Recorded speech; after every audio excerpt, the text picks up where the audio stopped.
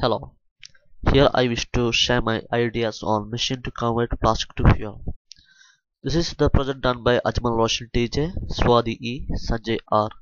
We are the students of 8th semester BTech Polymer Engineering, MG University College of Engineering, Todupuzha.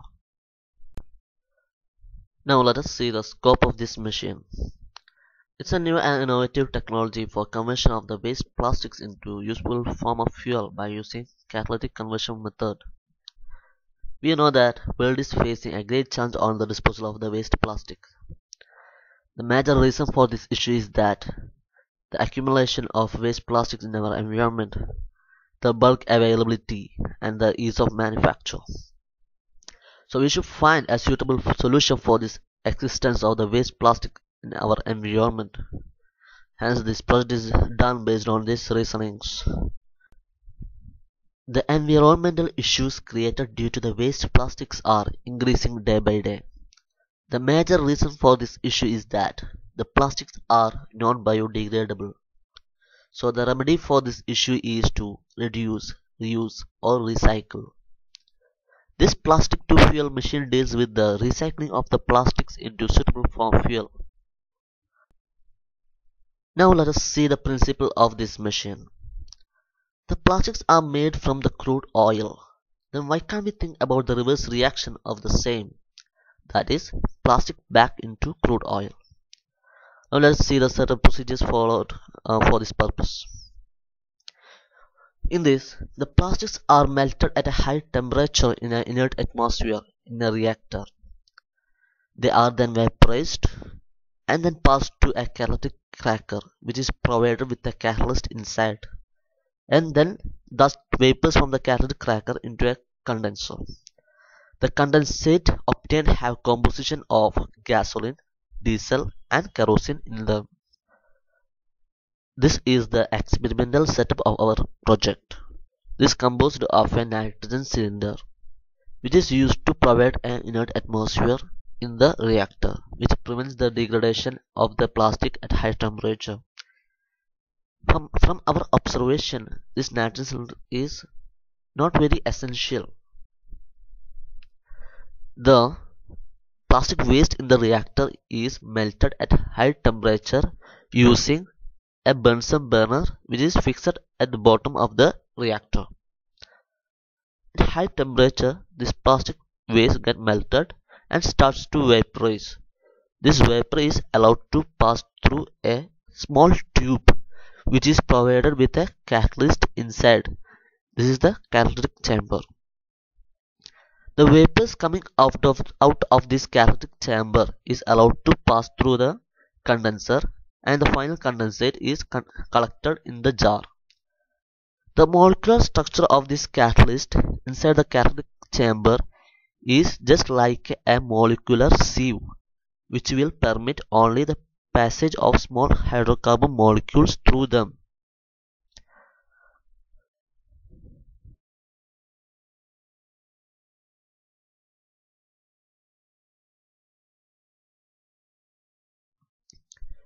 Before we feed the material into the reactor, we should remove the dirt by washing and drying. Also, we should break this feed into small chips, just to reduce the volume in the reactor. The addition of catalyst into the reactor is also preferred, just to provide a preliminary cracking in the reactor. Only certain plastics are used as a feed. They are polyethylene, polypropylene and polystyrene. Now let us see why only particular plastics are used as a feed. In case of PVC, polyvinylene chloride and fluorocarbon polymers, they are source of hazardous and corrosive gas like HCl. In case of polyamide, polyurethane and polysulfide, they are also source of hazardous gases such as nitrogen dioxide, sulfur dioxide and so on. In case of PET, phenolic resin, PVA, polyoxymethylene, they give very low heat value compared to all other plastics. Hence they are not used as a feed. But in case of polyethylene, polypropylene, and polystyrene. They have very high heat value and very clean exhaust gas. Hence, they are the typical feedstock for the fuel.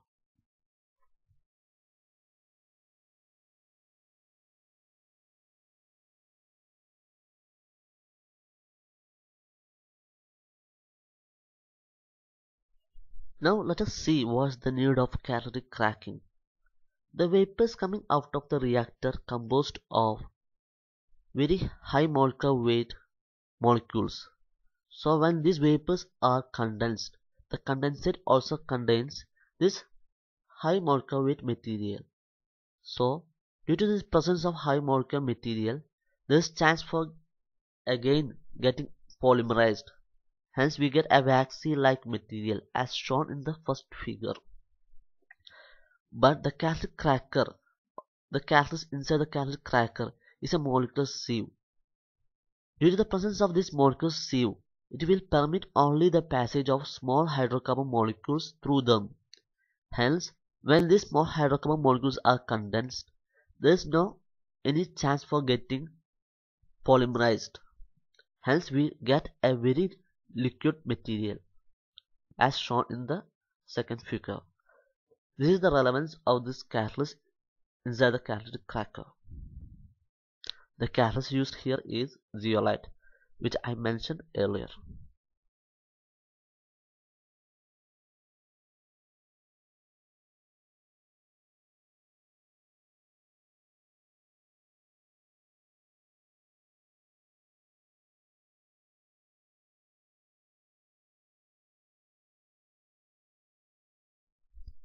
This is the molecular structure of the catalyst, that is zeolite.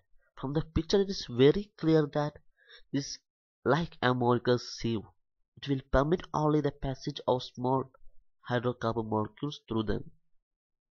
It is due to this particular structure we select this particular catalyst in our catalytic chamber.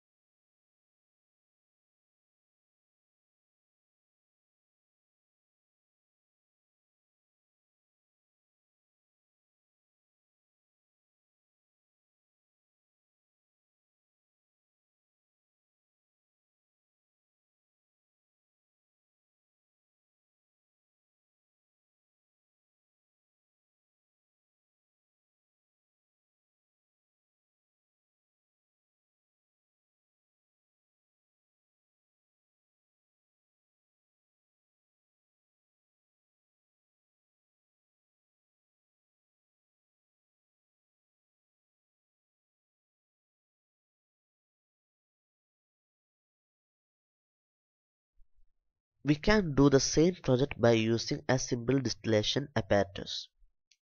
Here what we observe is that the walls of the condenser will appear waxy. It is because of the condensation of the large hydrocarbon molecules which get polymerized again.